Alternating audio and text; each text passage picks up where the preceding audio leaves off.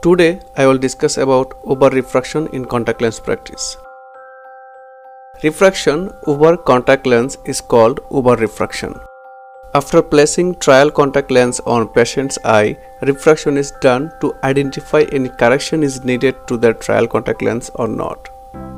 Suppose after placing trial contact lens, fitting seems optimal but patient's visual acuity is 6/12. In over refraction, we found that with a spherical trial lens of -0.5 diopter, visual acuity reached 6/6. So we will add that -0.5 diopter power in the next trial contact lens with the same parameters to maintain optimal fit and also to get 6/6 visual acuity. Now the question is, what are the reasons due to which power reveal in over refraction?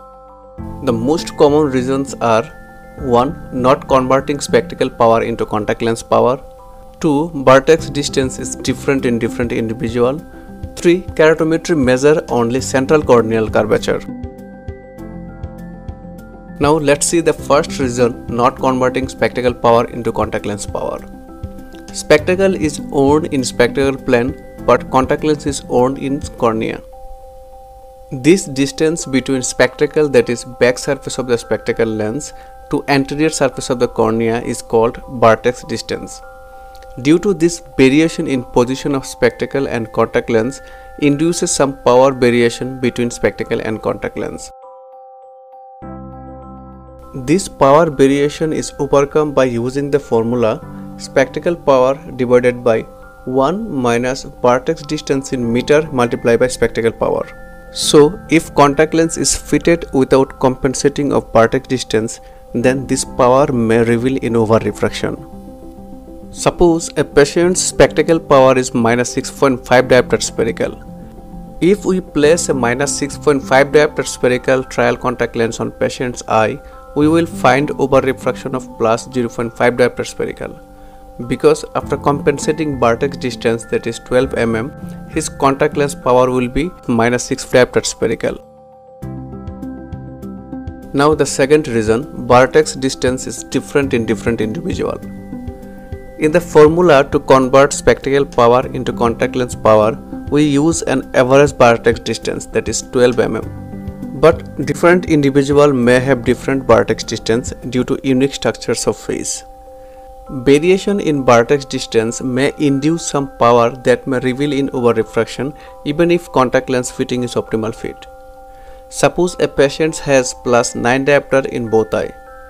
With vertex distance 12 mm, his contact lens power will be contact lens power equal to 9 divided by 1 minus 0.012 multiplied by 9 or +10 diopter.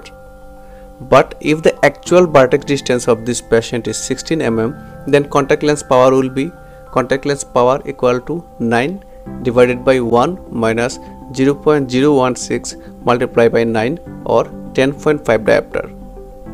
So in this patient we will find +0.5 diopter spherical acceptance in over refraction. Now the third reason, keratometer measure only central corneal curvature. One of the most important parameter of contact lens is base curve, which is selected in relation to corneal curvature. For soft contact lens, base curve equal to average K of cornea plus 1 mm. For hard contact lens, base curve equal to flat K of cornea. Keratometer measure only central 2 to 4 mm, that doesn't provide curvature of actual whole cornea. Thus, base curve that is identified by keratometer may not the actual anterior curvature of cornea. Steeper base curve will lead to steep fit and will form convex tear lens. Flatter base curve will lead to flat fit and will form concave tear lens. Tear lens formed between cornea and contact lens may induce some power which can reveal in over refraction. Now over refraction in soft contact lens. With a trial soft contact lens in eyes, over refraction should only be the difference between ocular refraction and power of trial contact lens. Over refraction equal to ocular refraction minus power of trial contact lens, and ocular refraction equal to power of trial contact lens plus over refraction.